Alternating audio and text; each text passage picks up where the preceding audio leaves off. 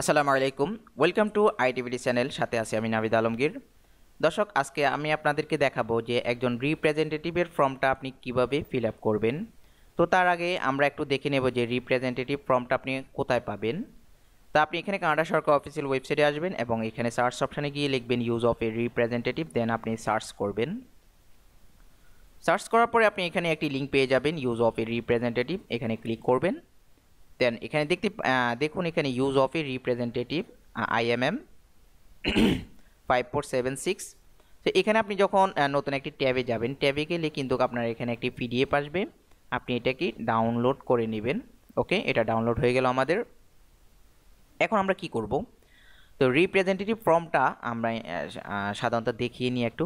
এ হচ্ছে যে আপনার PDF আকারে ওপেন হয়ে যাবে ইউজ অফ এ রিপ্রেজেন্টেটিভ। তো এটি আপনি কিভাবে ফিল আপ করবেন তার একটা ইনস্ট্রাকশন গাইড দেওয়া আছে। এই যে দেখতে পাবেন instruction use of a representative, আপনি যখন এখানে ক্লিক করবেন তখন এখানে পুরো বিষয়টা পেয়ে যাবেন আসলে এটা কিভাবে পূরণ করতে হয়। দেখুন এখানে আপনি যদি একজন রিপ্রেজেন্টেটিভ অ্যাপয়েন্ট অর্থাৎ নিয়োগ করতে চান, তাহলে আপনাকে এই ফর্মের এই যে ফর্মটা রয়েছে এই ফর্মের আপনাকে কি কি ফিল আপ করতে হবে, কমপ্লিট সেকশন ABD। এবং আপনি যদি ক্যান্সেল এ রিপ্রেজেন্টেটিভ অর্থাৎ একজন রিপ্রেজেন্টেটিভ ক্যান্সেল করতে চান, তাহলে আপনাকে পূরণ করতে হবে ACD। এই যে এখানে একটি ফর্ম রয়েছে, এই ফর্মটার আপনাকে ফিল আপ করতে হবে।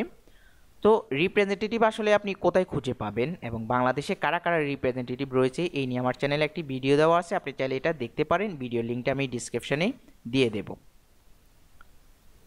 দেন আমরা এখানে ফর্মটাতে চলে আসি।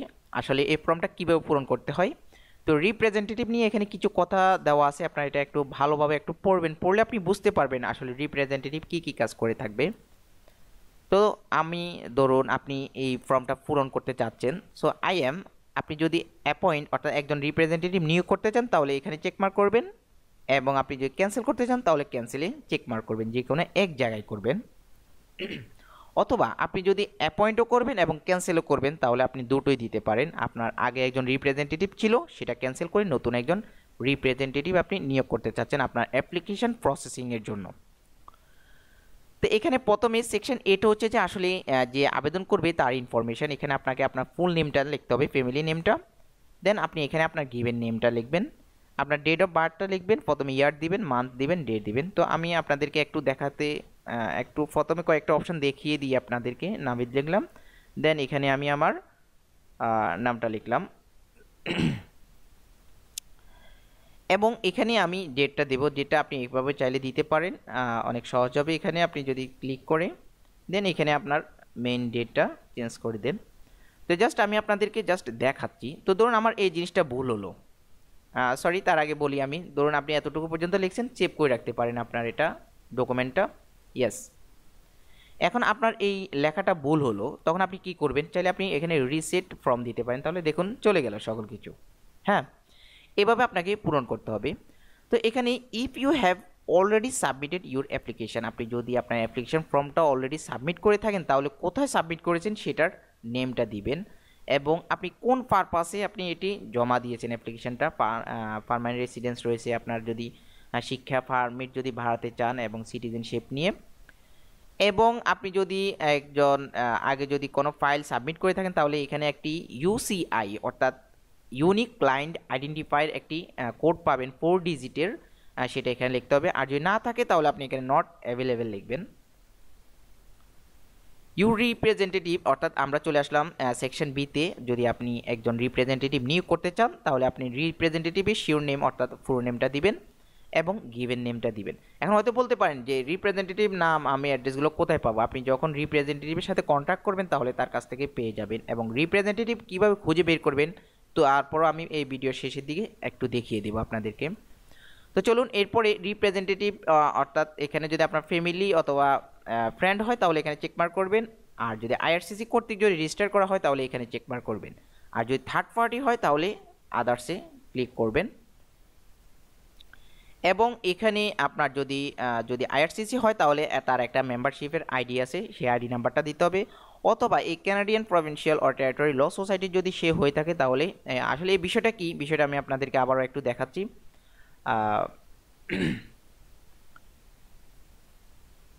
দেখুন এখানে এই যে কোশ্চেন 6 এখানে এই যে তিনটি অপশন দেখতে পাচ্ছেন।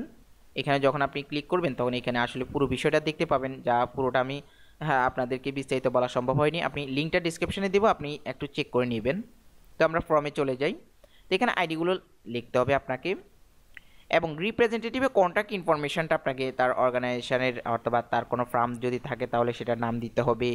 হ্যাঁ, তার সকল ইনফরমেশন পোস্টাল কোড সহকারে তার phone, telephone number, fax number, email address দিতে হবে। এখানে দেওয়ার পরে ইউর রিপ্রেজেন্টেটিভ ডিক্লারেশন, এখানে রিপ্রেজেন্টেটিভ এখানে সাইন করবে এবং এখানে ডেট দিবে। এবং যদি ক্যান্সেল করতে চায় তাহলে রিপ্রেজেন্টেটিভ ফুল নেম দিবে, গিভেন নেম এবং তার সংস্থার নাম দিবে। সর্বশেষ হচ্ছে সেকশন ডিতে হচ্ছে যে ডিক্লারেশন, অর্থাৎ আপনি যেহেতু অ্যাপ্লিকেশনটা রিপ্রেজেন্টেটিভ নিয়োগ করতে চাচ্ছেন, সো আপনার এখানে নাম থাকবে এবং ডেট থাকবে। আর নিচে আপনার স্পাউস অথবা কমন লয়ের নাম থাকবে, সাইন থাকবে এবং ডেটটা থাকবে। ডেট থাকার পরে সকল ইনফরমেশন দেওয়ার পরে আপনি এখানে চাইলে সেভ দিয়ে দিবেন। আর যদি লেখা আপনি নতুন করে আবার লিখতে চান তাহলে আপনি রিসেট ফর্মে যাবেন, এবং ফর্মে যাওয়ার পরে আপনি এটা কি প্রিন্ট করে নিতে পারবেন। প্রিন্ট করে নেওয়ার পরে আপনি এই ফর্মটা আপনি কোথায় জমা দিবেন, তাই না? তো আপনি যখন এখানে চলে আসবেন তখন এটা হচ্ছে ইনস্ট্রাকশন গাইডটা। তো ইনস্ট্রাকশন গাইডে আপনি এখানে হোয়ার টু সাবমিট দ্য ফর্ম, আপনি কোথায় জমা দিবেন এখানে দেওয়া আছে ইনফরমেশনটা, আপনারা এখান থেকে দেখে নেবেন। সো এখন আমি আপনাদেরকে দেখাবো আসলে একজন রিপ্রেজেন্টেটিভ আপনি কিভাবে খুঁজে পাবেন। হ্যাঁ, তো রিপ্রেজেন্টেটিভ আপনি খুঁজে পাওয়ার জন্য আপনি এখানে চাইলে এই লিঙ্কটা আপনি আসতে পারেন, আমি লিঙ্কটা দিয়ে দেব, রিপ্রেজেন্টেটিভ লিঙ্ক নাম দিয়ে আমি দিয়ে দেবো এটা। তো immigration consultant of Canada regulatory council, এখানে আপনি ক্লিক করবেন। ক্লিক করার পরে আপনি নতুন একটি সাইডে চলে যাবেন। তো সাইডে চলে যাওয়ার পরে আপনি এখানে দেখতে পাবেন পাবলিক রেজিস্টার, এখানে লার্ন মোরে যাবেন। লার্ন মোরে যাওয়ার পরে এখানে দেখুন একটা ফর্ম চলে আসবে, আপনার কোনো কিছু ফিল আপ করতে হবে না, আপনি জাস্ট স্ট্যাটাস যে দেখতে পাবেন সেখানে আপনি এরম চেক মার্ক গিয়ে অ্যাক্টিভ দিবেন এবং কোন দেশের আপনি রিপ্রেজেন্টেটিভ চাচ্ছেন কান্ট্রিটা লিখবেন, কোন দেশের, কানাডা, বাংলাদেশ, ইন্ডিয়া, আপনি যে দেশের রিপ্রেজেন্টেটিভ চান। সো আমি এখানে কানাডা লিখলাম যে আমি কানাডা থেকে একজন রিপ্রেজেন্টেটিভ ইউজ করতে চাচ্ছি। সো আপনি এখানে সার্চ অপশানে গেলে এখানে দেখুন যতজন রিপ্রেজেন্টেটিভ আছে সবার এখানে অ্যাড্রেসটা চলে আসবে। এখানে তার স্ট্যাটাস অ্যাক্টিভ, তার কনসালটেন্ট একটি আইডেন্টিফিকেশান নাম্বার রয়েছে এবং কন্ট্যাক্ট। আপনি যদি এখানে নতুন করে আবার যদি একটু যান তাহলে আপনার দেখতে একটু সুবিধা হবে।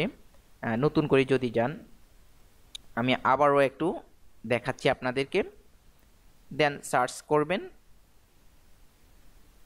তো ধরুন এখানে যে প্রথম এই যে ব্যক্তিটা সিং সাহেব, ওনার সাথে আমি কন্ট্যাক্ট করতে চাচ্ছি, আপনি কন্ট্যাক্টে ক্লিক করবেন। দেখুন এখানে তার সিটি চলে আসলো, প্রভিন্স, কান্ট্রি, দেন কোম্পানির নেমটাও এখানে চলে আসলো এবং আদার্স। তার যদি ফোন নাম্বার এবং ইমেল নাম্বার চান তাহলে আপনি কন্ট্যাক্টে যখন আবার ক্লিক করবেন তখন তার আদার্স ফোন নাম্বার যদি এখানে সেট করে দেওয়া থাকে অথবা মেইল নাম্বার যদি সেট করে দেওয়া থাকে সেটাও চলে আসবে। তো নেট একটু স্লোর কারণে আসতে দেরি হচ্ছে, একটু অপেক্ষা করতে হবে, চলে আসবে আশা করি।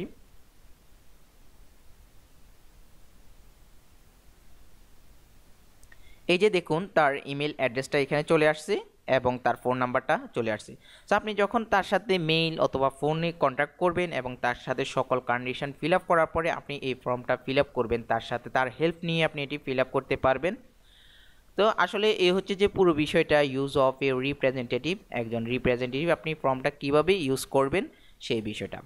তো দর্শক, আইটিবিডি চ্যানেল থেকে চেষ্টা করি প্রতিনিয়ত কানাডা বিষয়ে বিভিন্ন ইনফরমেশন আপনাদের সাথে শেয়ার করার জন্য, যেন আপনাদের উপকার হয়, আপনাদের হেল্প হয়। এ হচ্ছে যে পুরো বিষয়টা। আপনাদের যদি ভালো লেগে থাকে এই ভিডিওটি তাহলে অবশ্যই একটি লাইক দিবেন। আর যারা আইটিবিডি চ্যানেলে মেম্বার রয়েছেন তাদেরকে ওয়েলকাম, যারা মেম্বার হননি তারা অবশ্যই মেম্বার হবেন। এবং নতুন নতুন ইনফরমেশন পাওয়ার জন্য আমার কমেন্টস বক্সে আপনারা লিখতে পারেন কী ধরনের ইনফরমেশান চান, কী ধরনের হেল্প চান, তাহলে আমি সেই বিষয়ের উপর ভিডিও দেওয়ার চেষ্টা করব। সবাই ভালো থাকবেন, সবাই সুস্থ থাকবেন, আমার জন্য দোয়া করবেন। আল্লাহ হাফেজ।